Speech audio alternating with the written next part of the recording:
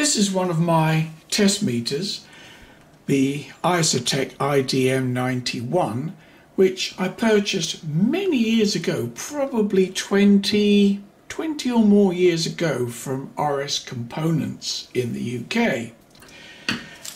It has suffered a small catastrophe insofar as the current range. I haven't checked the AC current range, but the DC current range doesn't work anymore. Now, I suspect it's because it's seen rather more amps than it was designed to.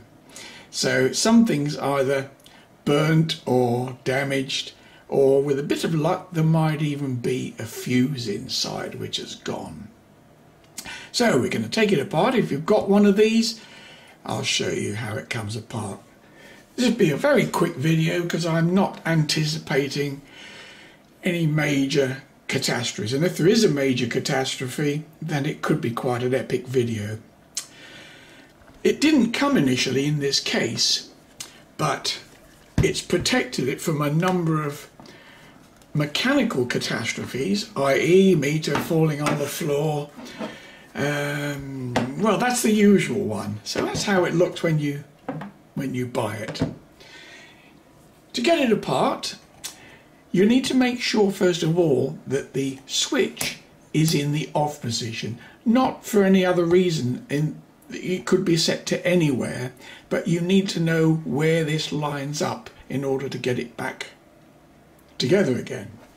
So on the back we have 3 screws, so we'll whip those out.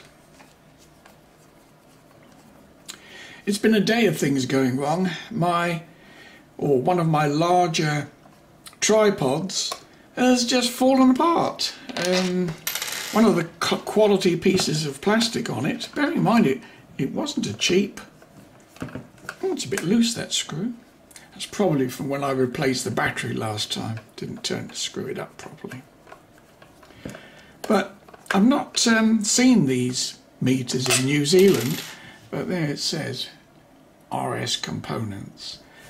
And generally, well, certainly in the past, I haven't used them for many years, but in the past they had an amazing array of components, but you did pay a bit of a premium price for it.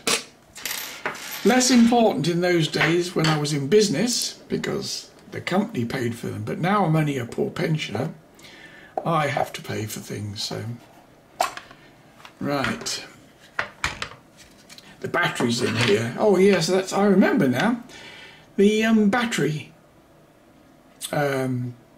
plug all fell apart, and as I needed the meter rather urgently at the time, I thought I would just solder the wires on. I know that's not good, but that's what I did. There you can see the quality of my workmanship. It's one of those jobs where you think, right, next time I'm in the shop I must get a new one. But it's been like that for probably about 6 years now, so it shows how long the batteries last. Right, we need to take this top board off.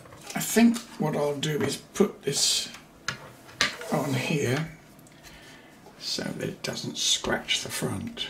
And it looks like we've got, we want to just take this top board off, so we've just got 1, 2, 3 screws. Where's the other screw? Nice views of my hands.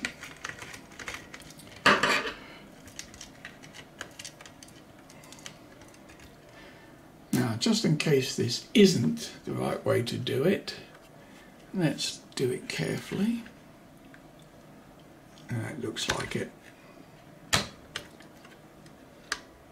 Yeah, there we go.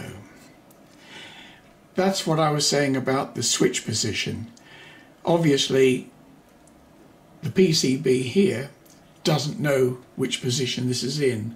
So if it's in the wrong position and you put it back together, all the ranges will be completely shot, and you'll only have to take it apart again. I've already found the fault. I've just taken it out actually, but this is the fuse that goes in there and is part of the current range. The main current range just has this shunt, but for all the other current ranges, this fuse, which is a special 600 volt 1 amp quick blow fuse. And the temptation is to squish these together and put a cheap fuse in, because this fuse, I went and got one yesterday from J-Car here in New Zealand, and it was $11.40 for a fuse. I nearly had to go to the hospital because I thought I was going to have a heart attack when I found the problem.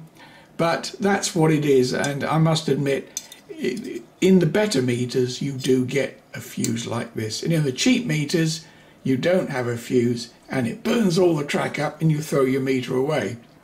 So I've got a replacement fuse and we're going to pop that in nice and tight, yeah, and we'll put it back together and see if it works. Actually, that doesn't look the right size, does it? Let's compare it. Well, it's exactly the size of the one that came out, so why does that seem like it doesn't fit? Looks awfully close to those diodes. Let's just squeeze those in a bit. Well, it does fit. How close is that?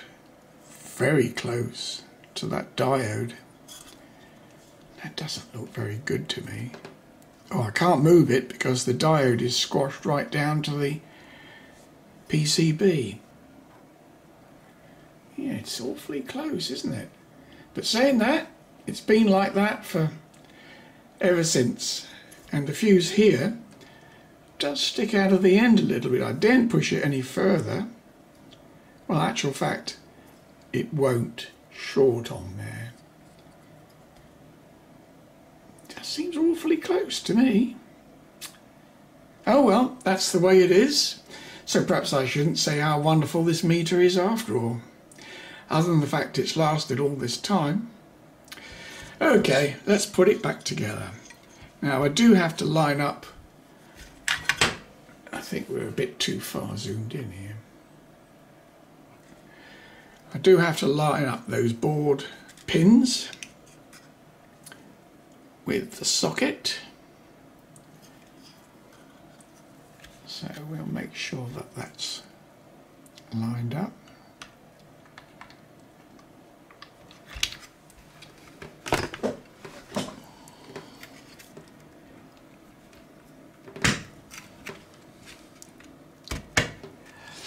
Good.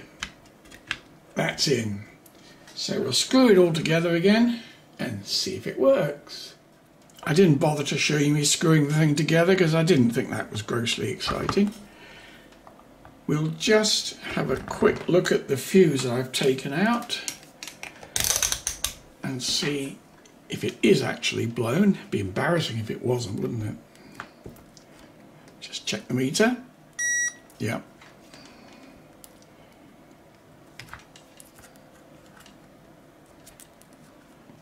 Yep.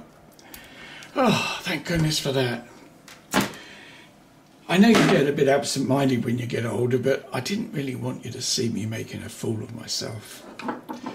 Right, now the easiest way to test the current range, because I don't instantly have a current source ready, so I'll just get a battery. We will have a look at a performance 9-volt battery and see. I'll put it on a higher current range of 200 milliamps because that won't supply 200 milliamps in a lifetime. Let's just check the volts on it first, that the meter's actually working. It's very hard doing this around the camera. That's why I don't tend to make videos like this. 8.96 volts. Well, as that was kicking about in my parts drawer, I think that's probably okay. current, you usually have to go on to a different range. We'll go on to the 200 milliamp range and just briefly short out the battery, always good. 110 milliamps, or 101 milliamps. I won't want to drain it any further than that, but at least we fixed the meter anyway. And so I don't blow it up again, we'll pop that back in the right holes. Well, that was a quick and simple, if not horrendously expensive repair. So I'll have to try not to do that anymore. Thanks for watching.